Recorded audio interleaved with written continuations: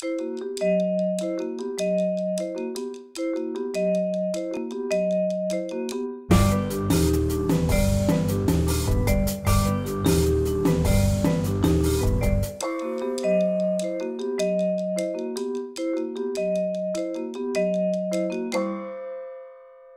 pleased to introduce the co-writer of this film you're about to see, Teresa Bertilotti, and to say a few words about her work and the film you're going to see.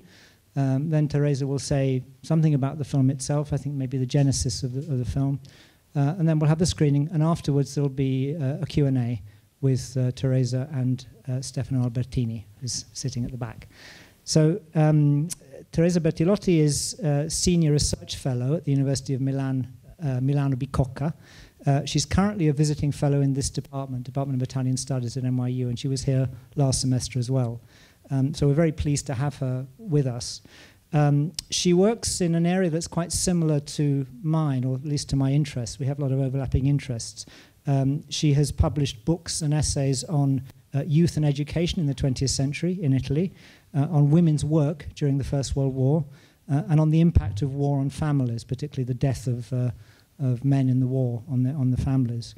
And the particular focus of her recent work is on the role of popular entertainments, in particular cinema and variety theatre, in building a national identity or in nation building, and also in building a collective sense of national history.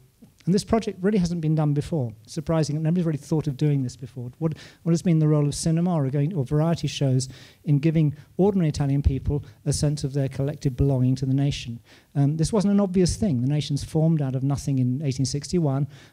It has lots of problems of consolidating itself. So Teresa's work is asking the question, what is the role played by movies and by variety shows in this kind of nation building? She's currently completing a book about this, which covers the years 1860 to 1918. And she's also editing, together with Melania Mazzucco, a new edition of the novel by Anna Franchi, Il figlio in guerra. Anna Franchi was the woman who founded in Milan the Lega per l'assistenza delle madri dei caduti. In other words, the League for the Assistance for Mothers of Men who had died in the war, and her own son was killed in the war. So I'm looking very much forward to seeing this new edition of the novel.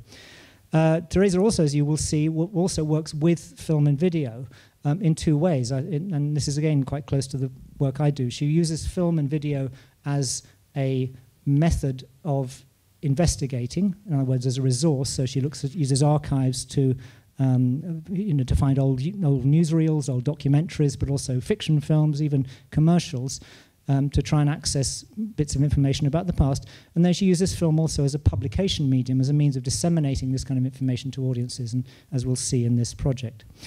I just want to say a word about the film. I think Teresa will explain how it came to be. It started as a film and then it became a book, which she wrote, with a lot of these letters included. I think there were 17,000 letters that you and Marco Santarelli went through in the archive of the President of the Republic. And of course, you can only access letters that are 40 years or more old because of the restriction on more recent ones. So the letters she studied went from 1948, the beginnings of the first presidency of the Republic, to 1971, I think, because you started research in 2012. 46 to 71, yeah, okay. I want, just to say one word about this. Letters to heads of state, and we're talking about a letter to heads of state, go back a long way in history. Italy is not the only country that's had this. People have written letters to kings, to monarchs, to get them to intercede in everything from, helping them sell a cow to, fixing their illnesses to arranging their marital problems. In fact, in Italy itself, there have been other collections of letters to heads of state. There were the Renato Montaglione's Lettera al Re, which is about letters written by ordinary soldiers to the king during World War I. Then there's the collection that Camilla Cedena did, Caro Duce, which is letters that women wrote to Mussolini, thousands of those. Clearly Mussolini didn't read them personally. And I think the same thing with the letters to the president. Queen Elizabeth receives every day, I think, still 200 letters a day or 300 in an age of email and Facebook Messenger. And she has a whole kind of team of people who reply to these letters. Claims to read some herself. I'm not so sure about that. She's now in her 90s. But anyway, this is a widespread practice. And I think what's very moving about the letters, and you'll see this in the film, is that people really do ask about all sorts of things. They say, you know, I can't, you know, we're living 3 children in a room or 4 children in a small house. Please, President, help us get a bigger house. Help my family get a pension. There's a very moving one I found particularly in the film, which is this girl who's 18. When she was a child, she had her legs burned in an accident. She said she can't get a job. I think the story is her fiancé has left her. And she's asking the president for money, a loan of money, so she can have an operation. And she says, when I get a job, I'll pay all this money back to you. So, you know, there's these terribly sort of personal stories come out of the film. One final thing just to say about presidents, just in case this isn't clear. The president in Italy is the head of state, but he doesn't have the powers of the American president or even the French president. He doesn't have the same executive authority. He's much more of a ceremonial figurehead. He does have extremely important political role, as you may know at the moment, with poor Mattarella trying to see if they can get a functioning government in Italy. He's the role of nominating the prime minister, the head of the government. But after that has been done, he really stands back. He kind of opens factories and you know, has all these sort of ceremonial events, which I think must be the most boring job in the world. But that's what he does. And of course, because he's sort of above the parties in a way, he's the recipient of these pleas for intervention in the way that kings always were, or Mussolini was in the fascist period. So I think you'll see that in the film. You see the Quirinale, the palace where he resides, which of course was originally a papal palace in the late 16th century. Then it became the palace of the kings of Italy up until 1946 when the monarchy disappeared. And then since then it's been since 48 it's been the palace of the president. And it's a very luscious place, and you see people winding up clocks and these vast halls in the Quirinale. So do please welcome Teresa Bertilotti. She'll say something about the film, as I say, to remind you she'll be back at the end for a discussion. Thank you. Thank you. First of all, let me thank the Casa Italiana, Professor Albertini and Professor Forgacs for inviting me to present the documentary. And thank you all for coming. So only a few words about the documentary. The documentary is entirely based on the letters sent by Italians to various presidents of the Republic from 1946 to 1971. And the letters were visually interpreted using images produced by the Istituto Luce, the first state-owned film company in Europe founded in 1924. We looked at approximately 17 letters, 1,000, yes, sorry, preserved in the historical archive of the Presidency of the Republic, and that about 500 movies stored in Istituto Luce's historical archive. We examined the letters addressed to the provisional head of the state, Enrico De Nicola, and to presidents Luigi Einaudi, Giovanni Gronchi, Antonio Segna, and Giuseppe Saragat. That is the letters sent relating to the period between 1946 and 1971. Because as Professor Forgacs said, according to the archival legislation, you are not allowed to see the documents of the last 40 years. So we did the research in 2012, and we decided to stop with the Saragat presidency in 1971. But as you will see, the documentary stops with a letter sent in 1969. That is because 1971 is not an important year in Italian history. Instead, 1969 is quite significant because in that year the economic boom came to an end and terrorism began. In 1969, as you may recall, there was a massacre in Milan at Piazza Fontana, and 17 people died. So we wanted to stop with a letter that expresses the hopes of the 60s. Going back to the documents, each file contains documentation on the procedures of the Secretariat of the Presidency to try to fulfill the desire or satisfy the need of the writer. The information sent by the police on who submitted the letter, the transmission of the police answer through the prefetture, the request that the presidencies sends to institutions or ministries, and the definitive transmission of the dossier to the presidency archive. But some letters have been kept without keeping the whole documentation.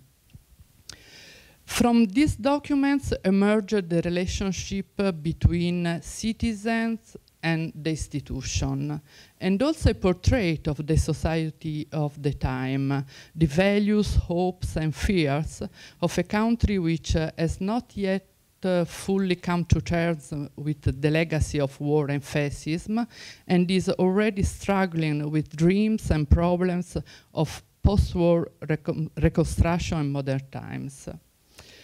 And working on this documentary for me was a fun and an important experience because it taught me how to tell stories through images. That is different, no, from illustrate a story with images.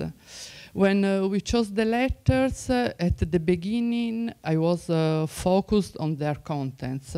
For example, I found the letters of a veteran of Second World War, which in my eye was perfect because in 2 pages it condensed everything that historians have written about veterans. But the director, Marco Santarelli, did not want to use it because, according to him, the letter was not visual. It was not possible to transform it into images.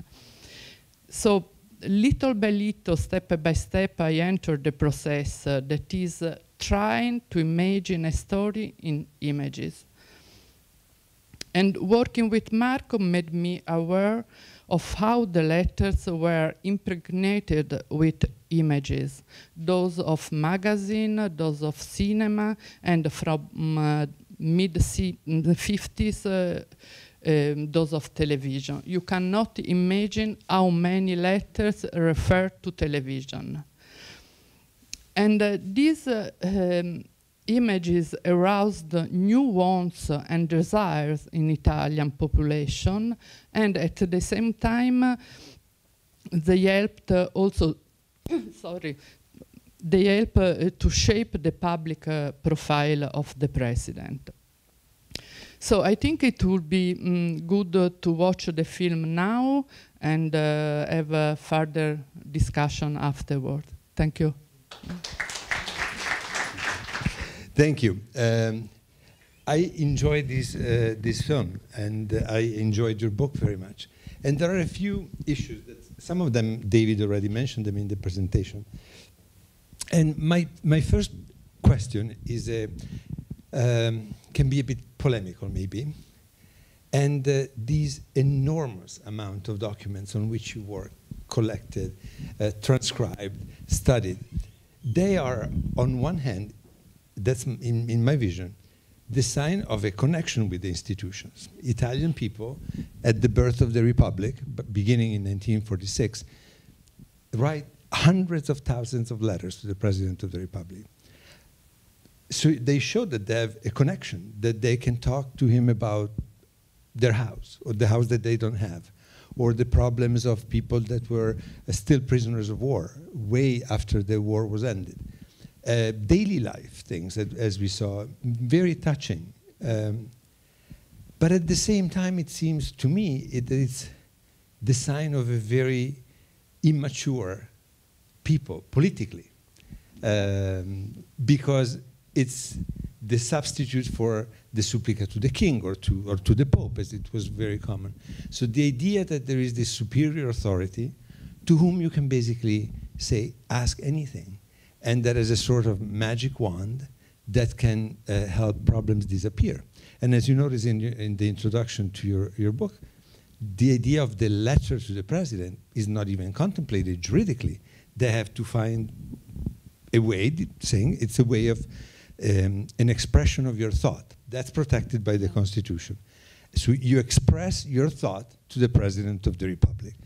That's legally, that's the only thing. But there is this legacy of centuries in which Italians, and I remember there is that beautiful line in The Leopard, in which they have this discussion, the leopard, the prince of Salina, that has voted for the referendum to join the Kingdom of Italy, and Don Ciccio Tumeo, who is the organist of the church, who voted against the annexation of Sicily to Italy. And he talks about this supplica. He said, my mother was poor and we were many kids, but when she sent the supplica, a petition to the court, she would receive this number of ducats that would allow me to study and become the organist. The idea that the king is your last instance, and in this case, the president took the place of the king. So this idea, on one hand, that from the very beginning they have this connection with the new institution, but at the same time, a political immaturity is a sign of great political immaturity when you ask the President of the Republic for many of the things that these people asked. Did you have the same impression? How did you handle these contrasting? Yes, I had the same impression, because if you look at the structure of the letter, you have the feeling that you are reading a letter to the king, to the pope, but not a letter from a citizen to the president of the republic.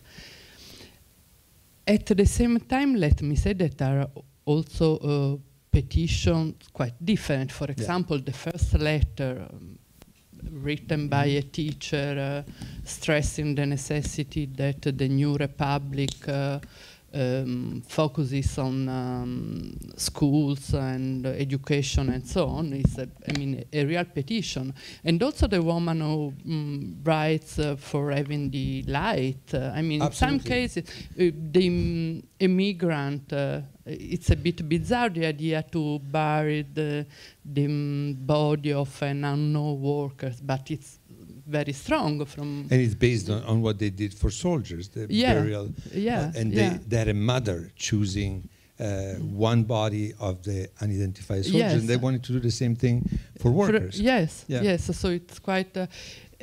but of course, when I was reading the letters, I had the feeling that it's la pancia del paese. Yes.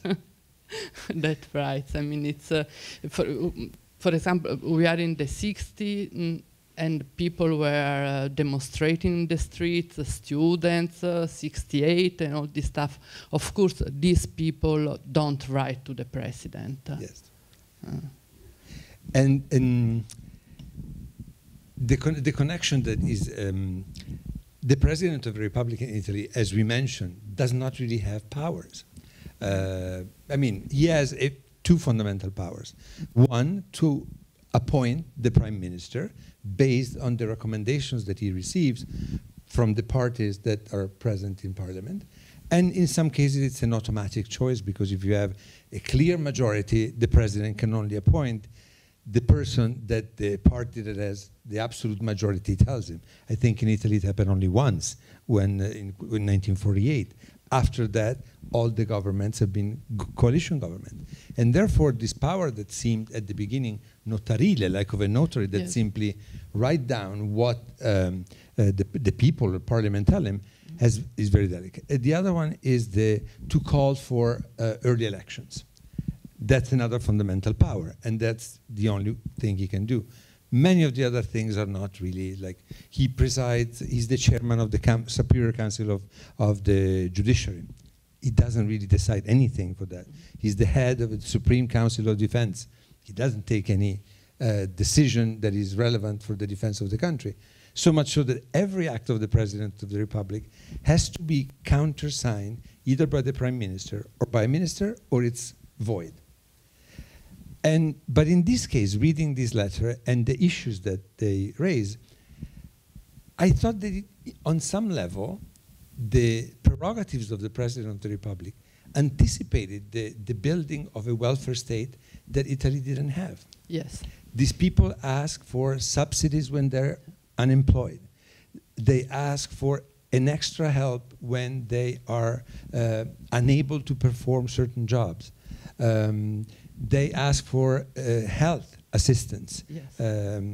So the other idea is that the presidency of the Republic, that is, it's in the Palace of the Quirinale, in this fantastic papal palace, but at the same time, as a matter of fact, it had hundreds of people that were replying to these letters and somehow creating the premise of what could be a welfare state. Still, welfare state, we call it when what you obtain is your entitlement and you feel it's your right. And in this case, they ask it almost as a privilege. But from a practical point of view, they really did intervene in these cases. Especially in the case... The numbers are staggering, right? Yeah.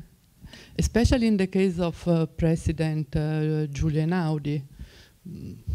He was president from 1948 to 1955, so in a period in which Italy was a poor country.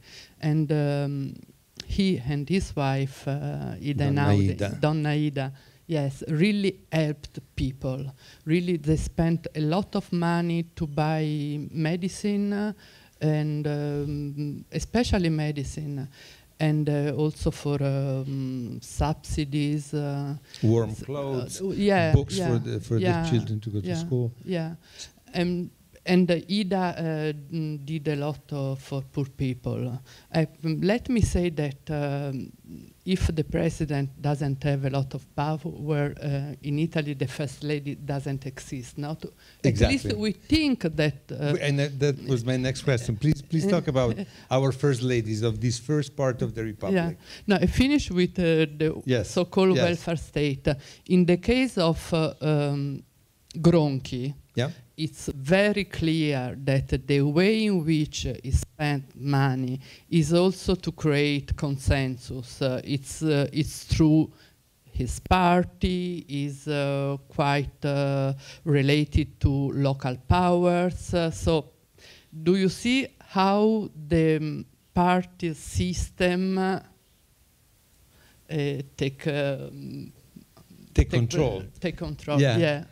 And we have to say, though, that all in all, aside from the exception, Gronchi was a party man. Yeah. But in the history of the Republic, normally the president of the Republic was somehow sort of a non-official leader of the party. It was never the most important leader of any party. Yeah. It was not the most important leader of the Christian Democrats. It was never the most important of the socialists when they finally arrived. And maybe also because of that, people felt this connection, that they saw him as somebody disembodied from the system of parties. Yeah, at an appearance, as you said, some presidents, like Gronchi, used the power that they had to help people in order to channel the help in a certain direction. Yeah. And let's talk about the first ladies. Yeah. Yes. The role doesn't exist. Yeah. So much so that we use the English expression. Yeah, I was quite surprised because Donna Ida did a lot in assistance for people and so on. Then Donna Gronchi, she answered the petitions, the letters, so she was quite helpful from this point of view.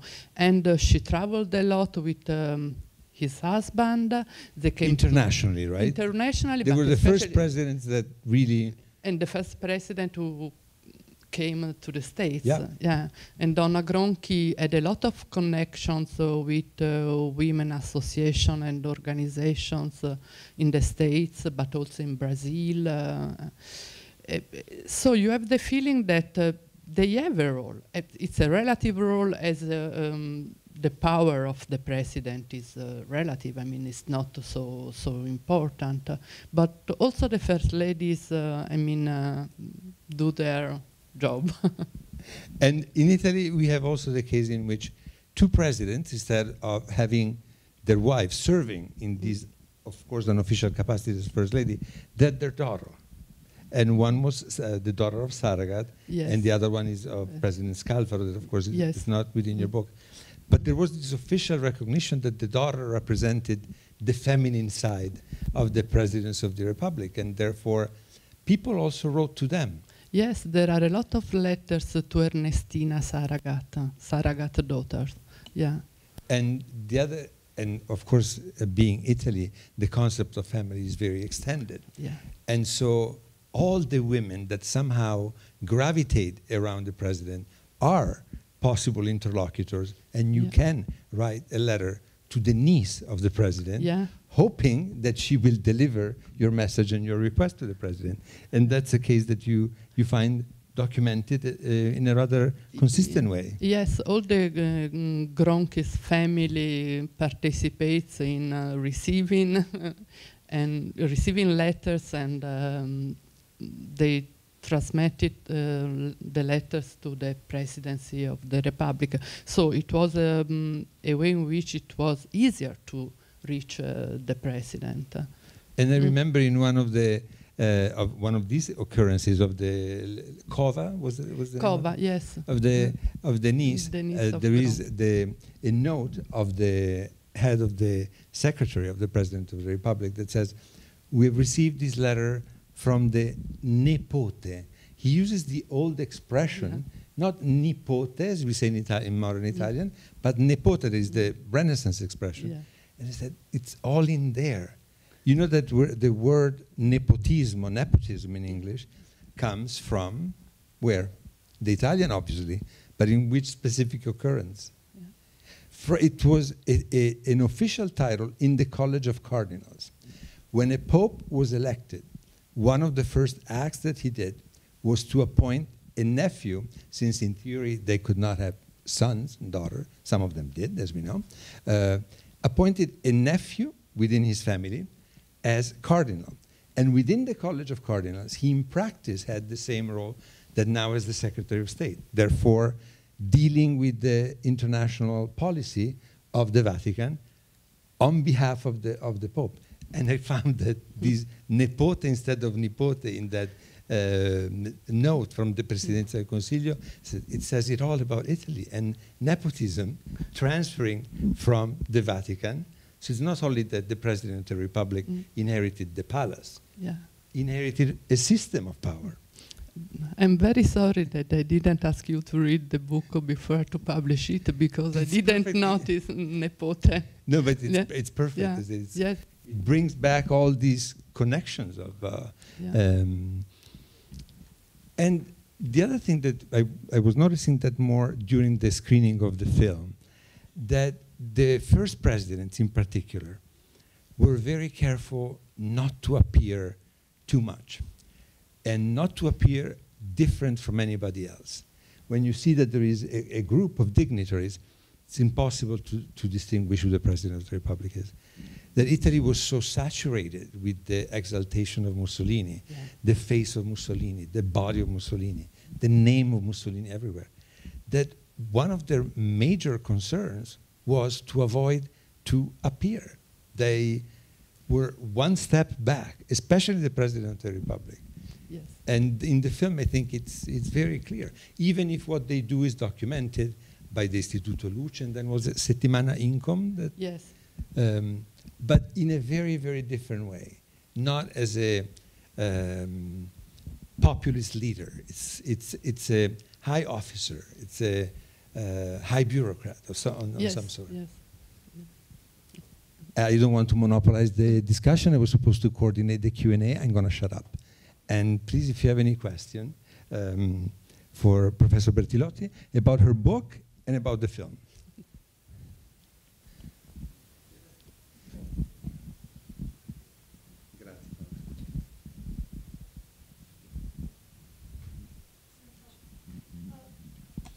Just a quick question. Does the president still live in such a luxurious palace today? Yes, he is. And the other thing is, I am surprised that all of those letters were saved and responded to. I can't imagine that happening in this country. Yes, then they answered the letters and they tried to open a mailbox for emails, but they had to close it in a few days because they received tons of emails. We also have to say that the staff of the Quirinale Palace, I believe it's 20 times the staff of the White House. So we're talking about thousands of people working in the Quirinale Palace. Not the White House. I think it's a couple of hundred. It's not that big operation, and of course that says a lot about the idea that the President of the United States does not have to have a royal palace, and therefore the White House is a house, is not a palace, and also that it has to contain a very limited staff. Not the Quirinale. The Quirinale is like really, it's an enormous bureaucratic machine. But it must give people hope. That it gives them hope that they can write and even get a refund. And that's hard to have these days. A feeling of hope, hopefulness. Probably, and trust. Would you say, Teresa, that of all the institutions of the Republic, of all the political institutions of the Republic, the presidency of the Republic is the one that has more the trust and the confidence of the people, or can you think of any other? Maybe the Pope in Italy. No, but no, the state, no. Not the judiciary, because it's always a... Yeah, yes. And let's say that you are supposed to send petitions to the parliament. Yeah. But it's different, no? Because it's an institution, it's not a single person. So it's, yeah. Mm.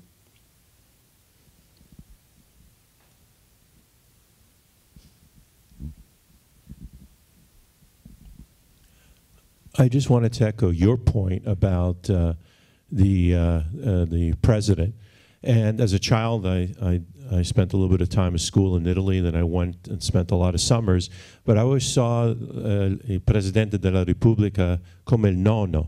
And that's what my cousins always removed there to help, but not the father, the grandfather of the country. Very accurate. I would agree. Yes.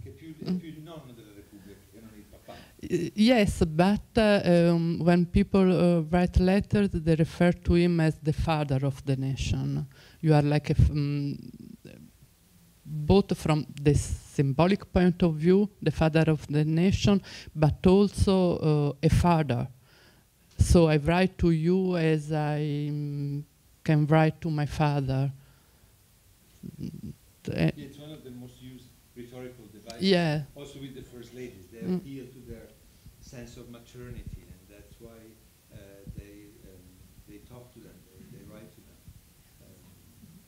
And talking about the language of these letters, Teresa, you were underlining, it's difficult to put a date on them, because as you said, they could have been written to the Pope or to the king, and there is this thing of the eccellenza. And that was one of the typical markers of fascist language. Yeah. That was the title that Mussolini had for himself. That's the title that every prefect, that is the representative of the government in a province, was an eccellenza. The ambassadors were eccellenza. And this thing carries over in the Republic. Yeah. And the language is very, very, like many other aspects of Italian life, didn't go through a process of purification or epuration, as it was called. Yeah. And it moves untouched from the dictatorship to the Republic. And I believe that the whole thing of the eccellenza was abolished only by Napolitano when he was Minister of the Interior. President Napolitano, who visited Casa Italiana actually, in one of his previous incarnation as Minister of the Interior, he said, enough with this eccellenza, with these like baroque titles. Call the person with their name and the title. It's the President, Signor Presidente, like you. It's the chairman, use the title and Signore. It's enough. But of course, nobody listens to it. No. And everybody's doing it. Yeah. Yes, but in some cases, really quite difficult to put a date, because there is to ask for a grace and supplica. And they invoke God. Yeah. And they promise prayers for, Yes. for them. Yes.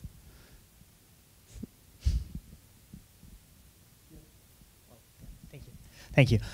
Congratulations, because it's a fantastic piece of Italian history. Little question for Teresa.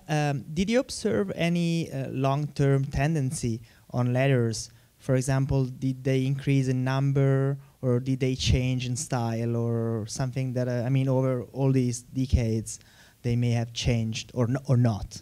Thank you.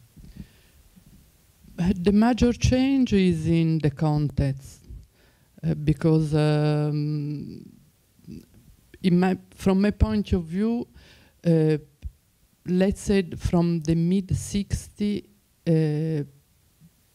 it's quite clear the way in which people ask for recommendation, and it's linked to the political party system.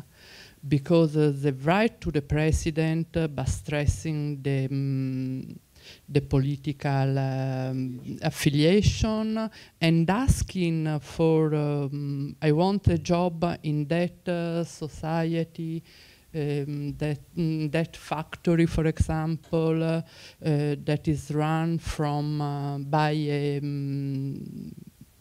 guy from my party, from your party. There is this. Yes, there is also continuity in the letters, as we said, about the language and the themes, right? You were able to identify several themes, 6 or 7 big themes: housing, work, justice, like when people feel victims of an injustice within the judiciary system, and pensions, and the welfare. Yes. But with regard to the question, another thing that you noticed, for example, was that from the first year of the presidency of Sandro Pertini to the last year of his presidency, the letters doubled. They went from 150,000 per year to 300,000 per year. Yes. So normally that's a sign of the popularity of a president. Yes, also the fact that you have to take into consideration the fact that in the 50s Italians were not so literate. So and one of them even says it. Yeah. Finally found a good soul that put into writing what I want to tell you, because I can read and write. Yes. Now you can, if you want, you can go to your archive to see the letters sent to Leone. And it must be interesting, because He was the only president to be impeached and forced to resign before the end of the office term. Yes. He probably deserves a book. Yes. I had just one other comment. What struck me from the tone of the letters is that Italy has a diverse population, north, south, east, and west. But the feeling is as though it's almost like a family, that they were writing to their father, and it could almost be the role of the Catholic Church and the Pope as a father figure. Right, just in general, wherever they were in the country or even in Brazil, writing like a family to their father to help, asking for help or adjudication or whatever. Yes, I think it's a it's a good point. Yes. Yes. The obvious question is, what about the changes in technology, that you don't need to have a physical letter, but you can have a Facebook page of the president, you put a note, and you have so many people, and more people can write. How is this affecting this policy of writing to the president? Because there is not another way. as I told before, they tried to open a mailbox, but they received so many emails that they had to close it, to stop it. So yeah, so you, if you want to, yeah, the only way is to write a letter. But you, in the introduction, you mentioned from the beginning to change.org. So the idea that the form of submitting petitions through these platforms, for example, is something that is one innovation that has been accepted because you can do that. But more for Parliament, maybe than for the President. Yes, for the President it's not possible, no. So you have to write a letter. You can use your computer, your pen, or what you want, but it's a letter. Stan, I'm waiting for your question. A comment and a Professor question. Pugliese.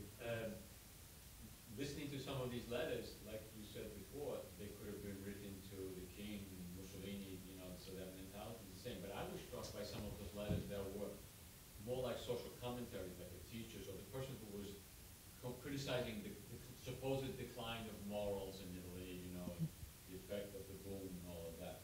But my question was similar to the gentleman in the back. Like, did you notice any kind of differences based on the personality or the perceived personality of the president? For example, Stefano said Gronchi had this reputation of, you know, helping people. For example, if the person was Christian Democrat or, let's say, later on, Saragat, you know, socialist, with any kind of change there. But I also have to say, as a comment, the film is a beautiful, like, piece of social history, especially the way you juxtapose the letters with those images, you know, contemporary images from the 1950s and 60s. Is really extraordinary, beautifully done. Yes, that's it. Marco Santarelli. Yes, there is a difference in the way in which you approach a president. But for example, when Saragat was elected, he received a number of letters from people who welcome a socialist to the presidency, and so he received also a lot of letters of workers asking for better work conditions and so on. And also the fact, for example, that Gronchi represented himself as a father of a family. We use some movie of Gronchi in the family. It helped citizens to write to him as a father, and I mean it was a construction. I mean he was aware of the power of television, so to represent himself in that way was to represent as Italian wants the president to be represented. So yes, there is a difference for example, it would be very interesting to see the letters sent to Bertini, because Bertini was so popular, but we have to wait some more years. We received hundreds of thousands of high school students. Yeah. Every day there were classes and classes. Yeah. Yeah. It was basically an open mic, open microphone. They could go up and ask questions, and he would reply. Yeah. And he would stay there for hours, and they weren't able to bring him back to the office because that's what he wanted to do. And people at the Quirinale went crazy because of security and. Could I ask a question about the metaphor of the clock? I mean, maybe I'm a little. Is it simply like the passage of time, or is it also the difference between the opulence of the palazzo and the simplicity of the people who are offering this life? Yes, both. As you know, in the Quirinale there is a huge collection of watches.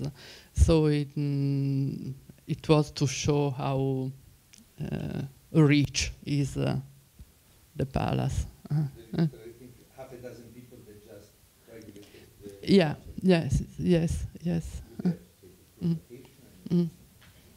But let's say that President Ciampi opened the gardens, and now you can visit also the palazzo. So And I did it. I brought my NYU student 2 summers ago. It's a great experience. So Yeah. you go to Rome, and it's free. You have just to make Queue. a reservation Yeah. online, and you can visit the inside of the palace. Yes. And on the 2nd of June, on the 2nd of June, the gardens, to celebrate the Republic. Any more questions? Yes. Quick question. Unfortunately, I came in after the beginning of the film, so I wasn't able to see the full film. But I was wondering if you had you were the filmmaker, the director, that had a chance to speak to the family members who wrote the letters. And I No, didn't. we couldn't hear you. If you had a chance, you or the filmmaker had a chance to speak to the family of the people who actually wrote the letters. No, we looked for the 3 guys who sent the letter in 1969, and it was quite difficult to find them. But at the end, we find one of them, the professor of Spanish at the university, and through him we found the other 2. And it was amazing because going to Tortoreto is a small village in Abruzzo, and I went there with the director, with Marco, and Marco along the way asked me, but if they are no good on television, do you see when you maybe are nice people but are not good in being yeah, and then no, I mean, from my point of view they are perfect. There are 3 different personalities, but quite nice. And in the book, you basically delete almost all the names. Yeah. In some cases also their location is clear. Yeah, because The city, the town from which they write is too small, and they yeah. identified, so you also to protect the privacy. Yes, you are not allowed to write the name. So in the case of small villages, I wrote the provincia and not the name. And I am sorry because in one case, of course I put some names. Fernand Brodel, yeah, and Volpe son, who wrote a moving letter and quite strong, quite interesting. But I didn't put the name of a famous sculptor who was invited in 1978 to celebrate the Republic on 2nd of June, and he wrote a letter that it condensed the 68 feeling, let's say. But the most interesting is the information sent by the police. They sent a report to the presidency, said that he belongs to extremely left. He was a Maoista, and he was denounced. How do you say? It was denunciato because he left his wife, and in the 68 you are not allowed to live. His wife sued him for having Yeah. abandoned the family. Yeah, yeah. And before the introduction of divorce, Yeah. if you left your household, that Yeah. is a crime. Yeah. Abbandono del tetto con un- Yes. Yeah. Why don't we close with the letter of Fernando Brodel? Because it's one of the most important historians of the 20th Yeah. century, and he writes a petition to the president, and he talks to him as Monsieur le Président. Oui, en and as tant a que colleague. collègue, yes, as a colleague Because he and was as a, university yeah. professor. What does Fernando Brodel tell? He complained, Something that is relevant to you? yeah, because he complained about the National Archive in Venice and the way in which it was so difficult to work there. Yeah. Archive in Venice, yeah. This famous French historian Yeah. complains with the President of the Republic about the lack of accessibility Yeah. of the document, and emphasizing the importance of opening the archives. And well, it's maybe thanks to that you were able to access the archive of the Presidenza della Repubblica and to produce a book that is really, as Professor Pugliese said, it's a beautiful, and the film too, it's a beautiful way of looking at the founding years in the history of the Republic. And I hope historians are going to use these documents because, I mean, are very, very useful. I was quite impressed and moved by the letter sent immediately after the war. And because through this letter, you see from a subjective point of view some historical event. For example, the purges, and the amnestia. And the way in which people perceived that the amnesty was not impartial. Yes. I hope historians are going to work on this document. I'm sure. And we thank you again for Thank you. having taken the time to discuss it with us. Thank you. Very much. Thank you.